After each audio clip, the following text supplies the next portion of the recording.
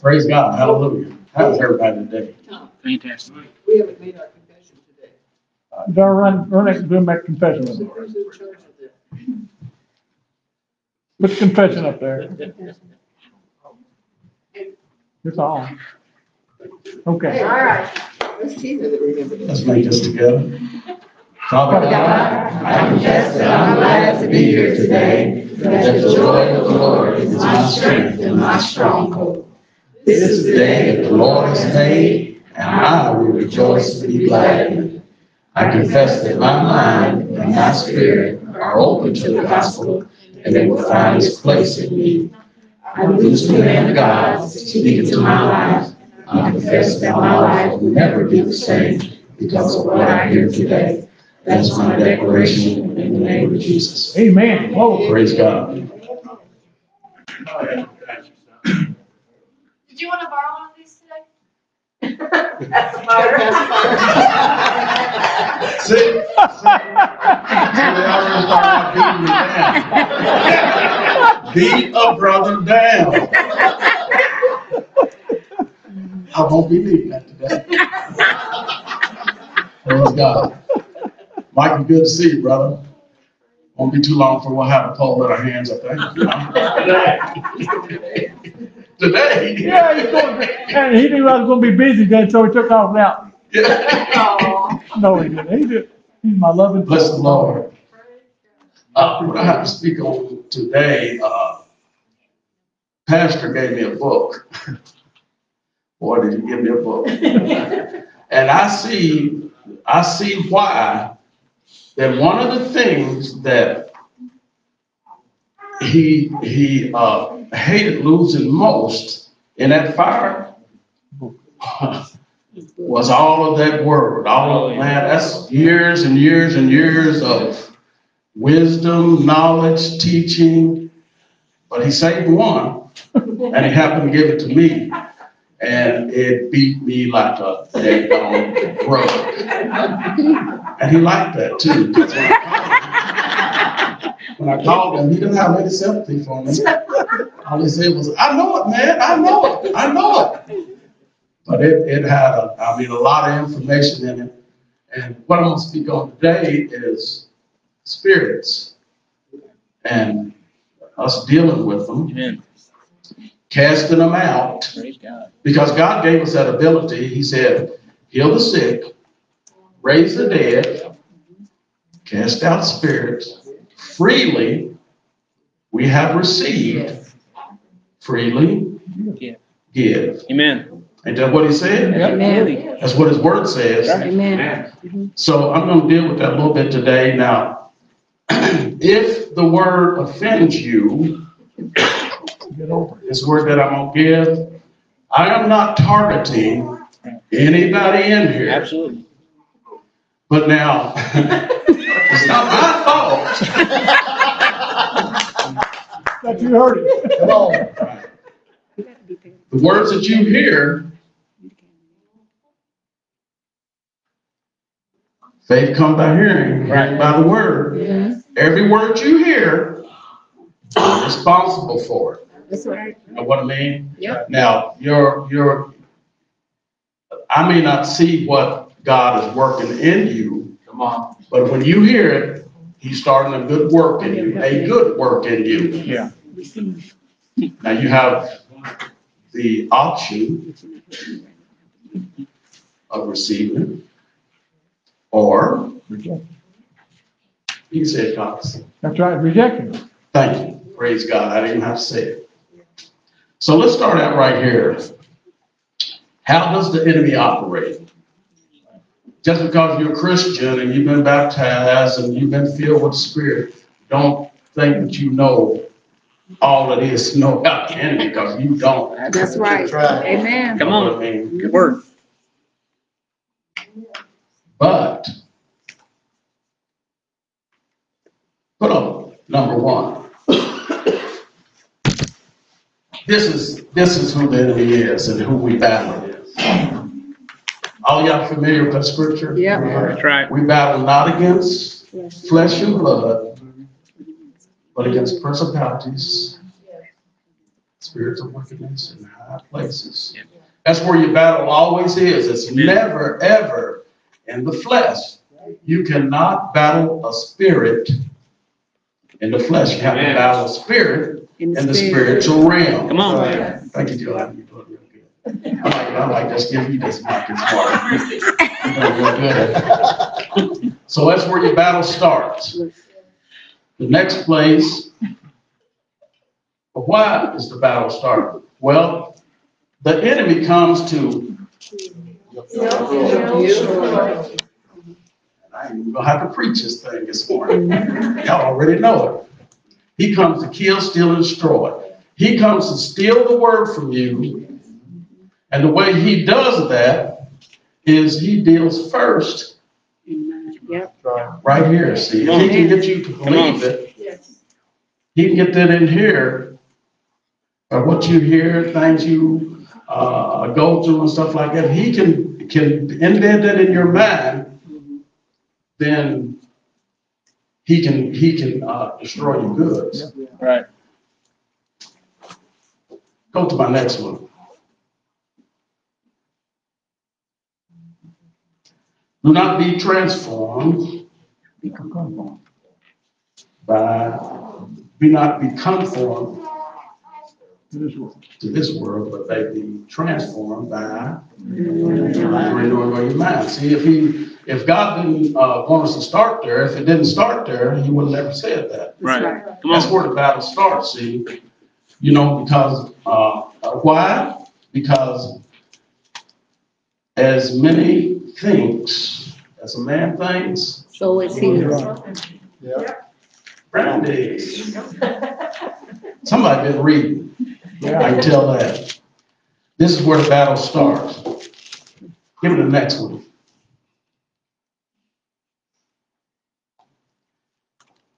The enemy is a liar.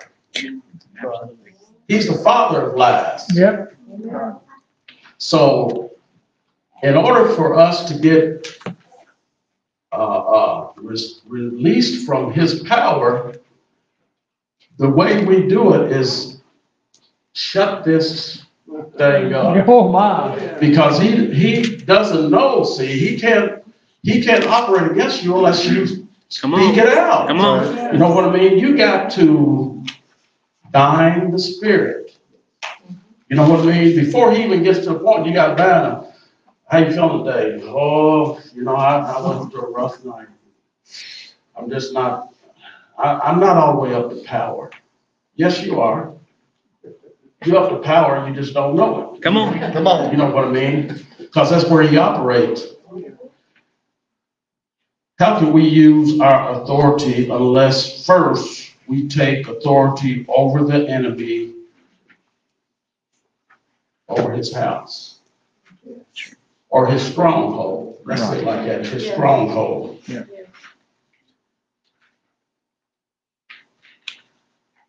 Whatever you bind on earth shall be bound in heaven. Problem is, you ain't binding nothing. Oh, You're accepting the way things are because, I mean, after all, they said that, you know what I mean, they got stuff for colds. You don't have to really buy nothing. I mean, just go to the store. They got ibuprofen, they got Benadryl, they got castor oil. You didn't like that, did you? You don't want to take that, do you? Well, I suggest that you buy the spirit. Come on. That's right. Go to the next one, brother. I'm going through these pretty quick because we're not going to be here all day. It's going to take all day to say nothing. how we get that? He told us to be offended. Let me clean that up. He should not be offended. Okay, clean it up. Be offended. We are many members, but of different spirits, but we all have to say no.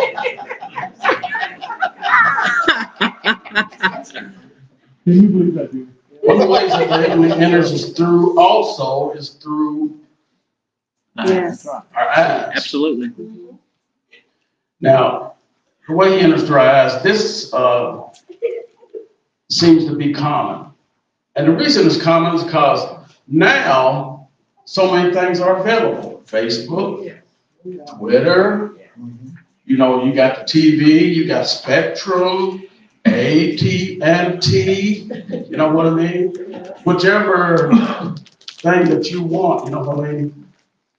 He enters through that. The things that you see, you know what I mean, that you watch every day, it's not one person in here who don't get on that phone sometime a day. You get on Facebook and Twitter, and some of those things are good because in this modern age, you know what I mean, they make things faster. You know, you can get more information quicker and quicker. But if you stay on it all the time and you're looking on it and you're looking at the wrong things. That's real right. Say it. Say it. I'm not talking about y'all because Christians. Let me clean it up again. I'm not talking about the people in here.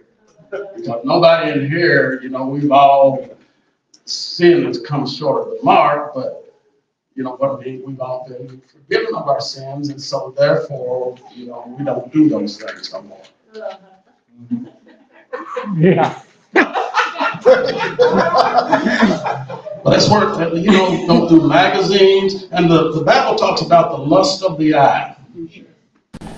And see, when you looking at all these things, you commit spiritual adultery. Oh my. Yeah, buddy. You know what adultery is? Jesus caught the woman right in the act. You know, committing things that are not good, you know what I mean, before the Lord. You got to walk before him in a manner which is pleasing in his sight at all times. You look at it, you got fornication, the lust of the eye. And see, these things affect you also physically. Mm-hmm. Because see, when you sin against the body, you sin against the temple. Right. God put his spirit in you. So when you sin against the body, immorality sins, you sin against the Most High God. And it's a physical thing, see? You know, the thing takes effect on your health. Let's just say that you know, it affects you physically. Let's just say food. Everybody here likes to eat. Let's not get on that subject.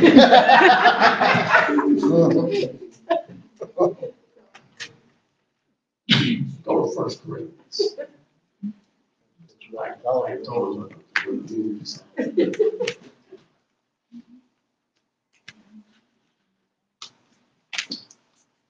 Or do you not know that the unrighteous will not inherit the kingdom of God? Do not be deceived, neither fornicators, or idolaters, or adulterers, or Influence. Yeah, yeah, right. Now listen, I didn't say God didn't love them. Right. Right. He does love them, but he does not like the sin. Right. See, and it is a spirit. See, you got to deal with that in the spiritual realm because it is a spirit. Yes, it is. And the only way to get rid of that is dealing with it in the spirit. Now, it may be embarrassing because nobody wants to put their laundry out before everybody to see. That's right. Nobody wants to put their laundry out for everybody to see. Mm-hmm. You don't want to come up here and confess that you got a problem. Nobody wants to do that. You know what I mean? Because everybody in here is looking, but don't think that you're the only one that's got the problem. That's right. You know, we've all sinned and fallen short of glory of God.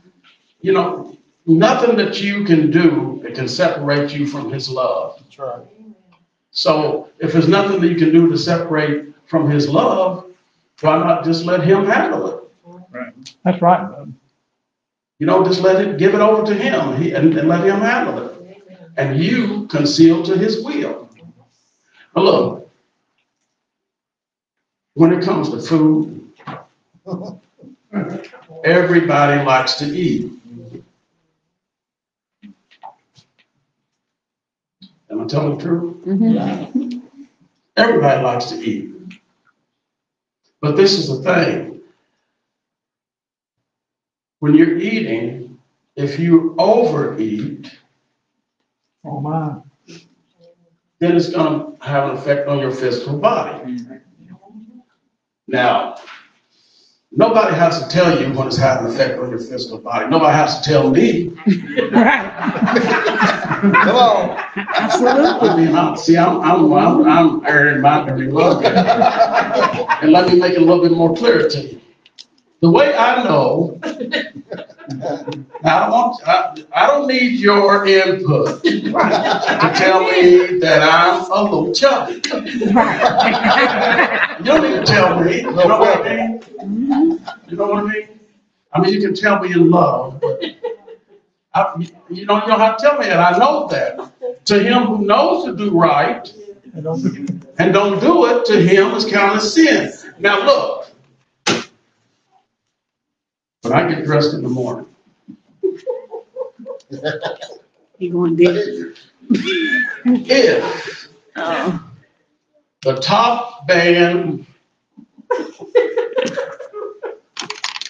of the underwear roll down a couple of times, No problem.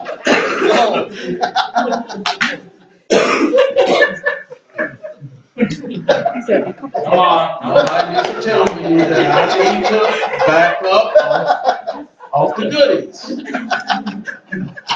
See? You know, your body will tell you that. You know, those things are obvious. They're obvious sins. You know what I mean? But in order to deal with that sin, what I have to do is go back to your parents. Wait a minute. Wait. See, that's not the answer. Now, you might think that's an answer, see, because you don't want to deal with that spirit. But see, you don't have to deal with it because it's always going to be obvious that you. I did not expect that. Get back on the calendar. Back on the calendar, yeah. You're going to have to deal with that. But see, if you don't deal with it honestly, you're always going to have a problem. This is just one problem. I mean, I'm just talking about something small. You know what I mean? Because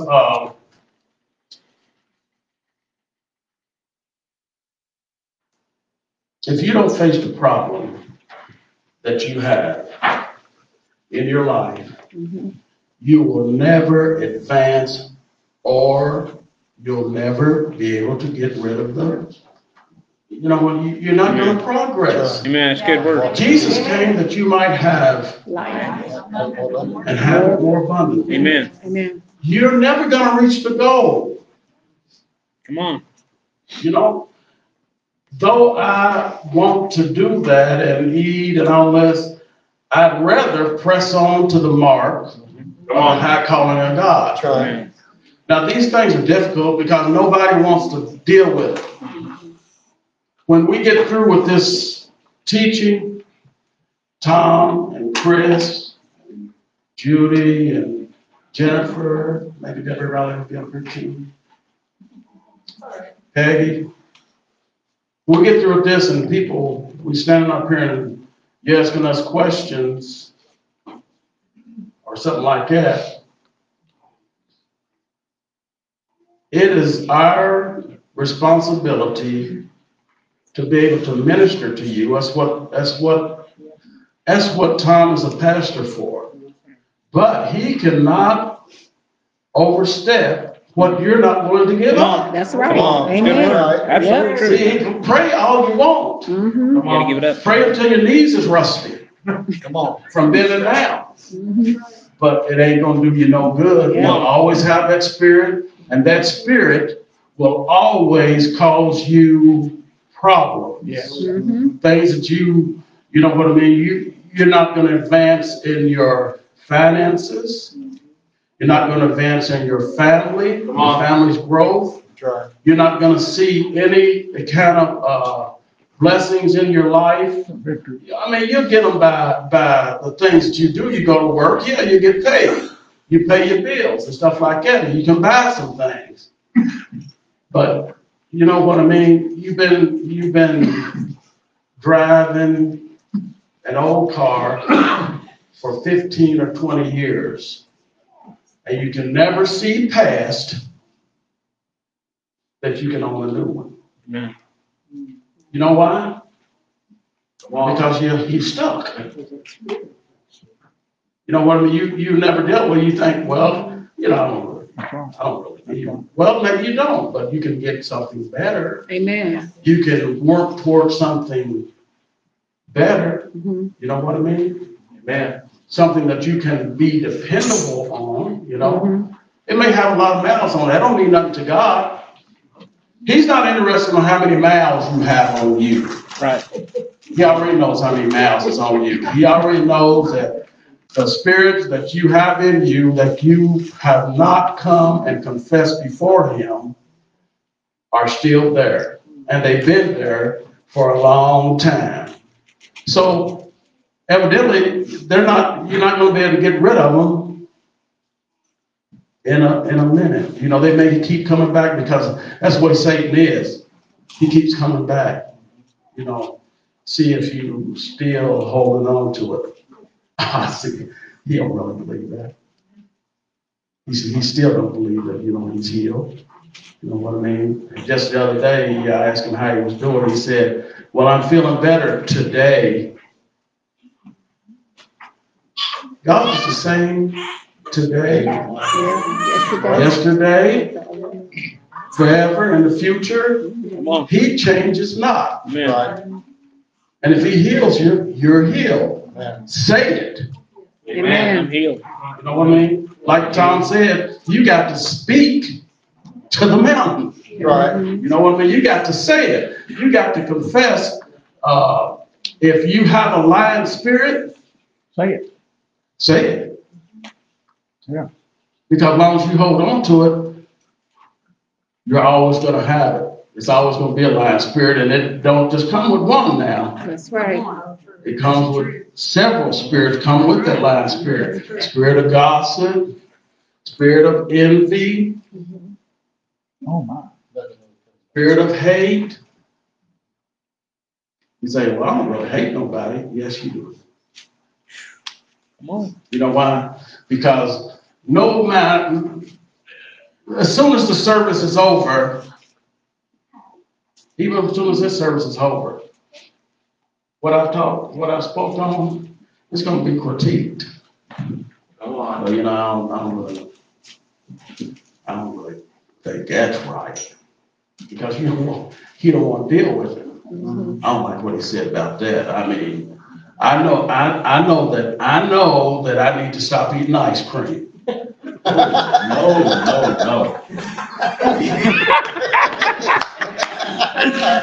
See, you got the spirit. You've been set free. Amen. You've been set free. See, you're no longer held by the cords. A 3 cord is not easily broken. You're not held by it anymore. But you know, if you keep on holding on to the sin, it doesn't matter how much we teach or how much we minister to you. It's always going to be, you're always going to be in a place where you are not having victory in your life. That's right. And that's the main thing. That's the main thing. Yes. Tom and Chris and all of us are ministering on. They are a little bit more advanced in it than I am. I try to use things that you'll remember. Now, it comes to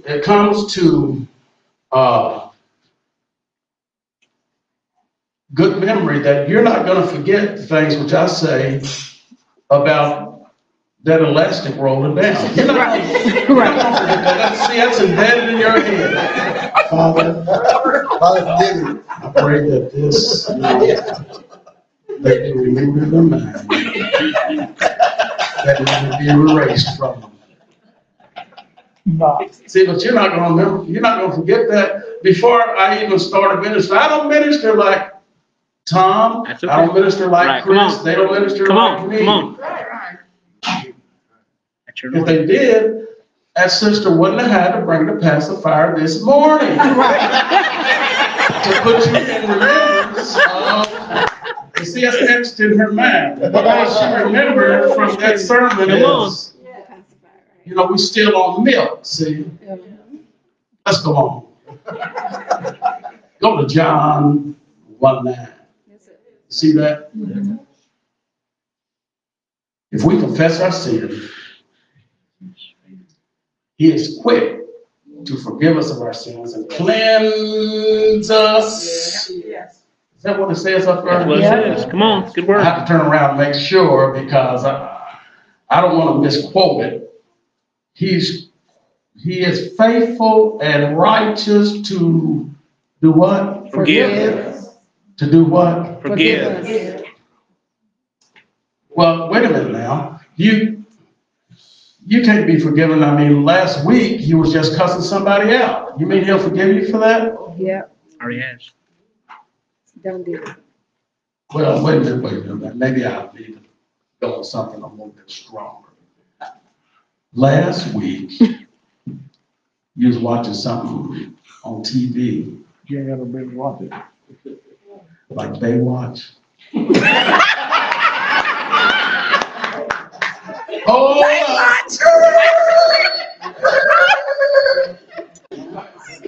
girl, don't get on that. I just watched it last week. Let me tell you. I found out I haven't arrived yet. Watching Baywatch. Yes, I watched some of it. I didn't watch all of it. But I watched some of it. And I found out I can't watch that. Because it shows some things that brings other feelings up. Right. They're not gone. See, still have to deal with those. And do not sit there and act like you don't like The Rock. Do not act like you do not like. See, women, they want to. You know you like The Rock. Come on now, you know you like it. You know. Let's get off that. Let's get off.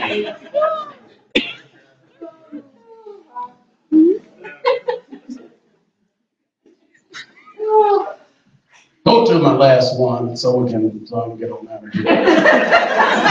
Fine, dude. These people ain't gonna let me preach. So I'm coming out to you.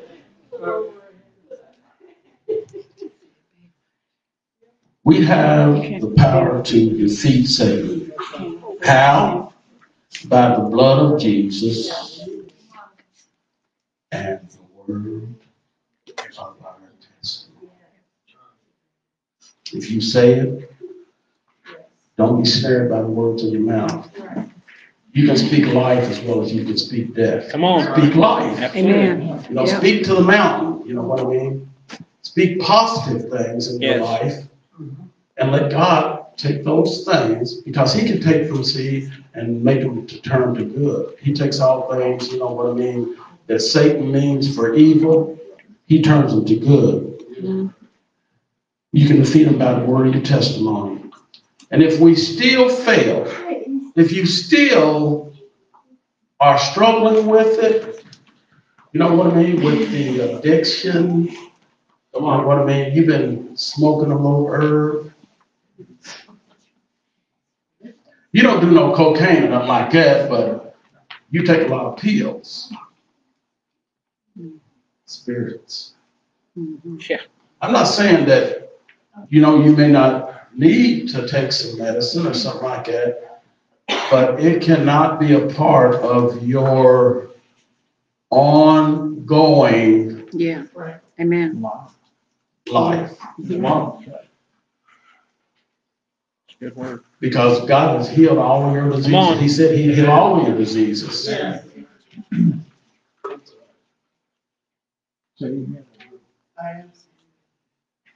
But if you hold on to them, you know what I mean? You can hold on to them, live a long time, just keep taking the pill. Go ahead, keep taking it. You know what? If that's where your faith is, don't die. Yeah, that's right. Don't die. Go ahead and take the pill. No, because you're not there yet. Right. Amen. But you got to be pressing on toward that, see? You got to be pressing on to the mark of the higher calling. And this is the thing that I like about it. Pull this last one up for me.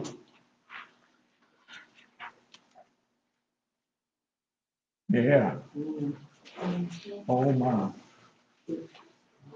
Everybody see that? Amen.